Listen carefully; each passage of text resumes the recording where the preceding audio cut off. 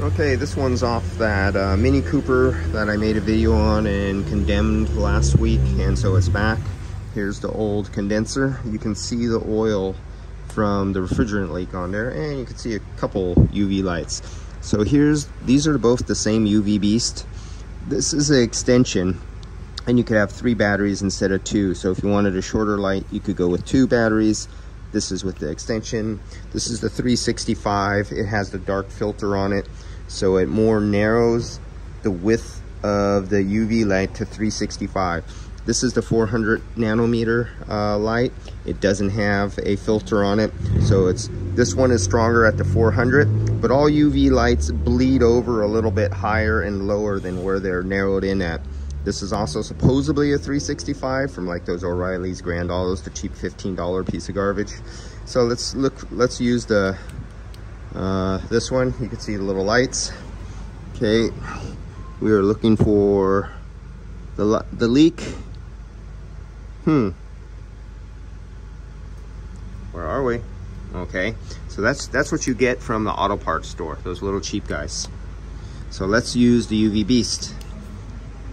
Oh, what do we got right there? Hey, look at that right there. What's all that green stuff down there?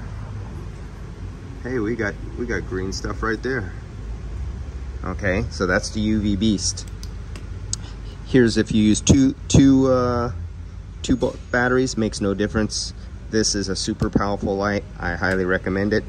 Now this is the 400 nanometer, and like the Tracer line products that for engine oil and crankcase and transmission, those are 400 nanometer tracer dyes. This will work because it bleeds a little bit, but not as strong. This is precisely manufactured to put out a 400 nanometer wavelength spectrum, but as you can see, you still find it no matter, because it bleeds over into 365 wavelength.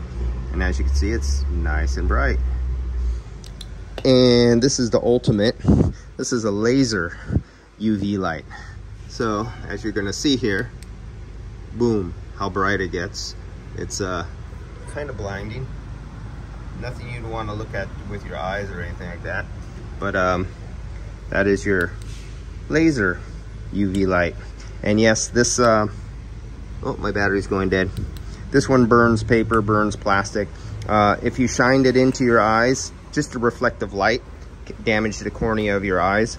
But if you shine this into your eyes in a fraction of a second, as soon as your eyeball sees it, you will be blind in that part of your cornea, and there is no healing, there is no repair by a doctor or anything. You will just be forever blind. That's all. That's why this one I don't recommend people to get. All right, that's it. See you guys later. And this is why different UV lights are better than others. See ya.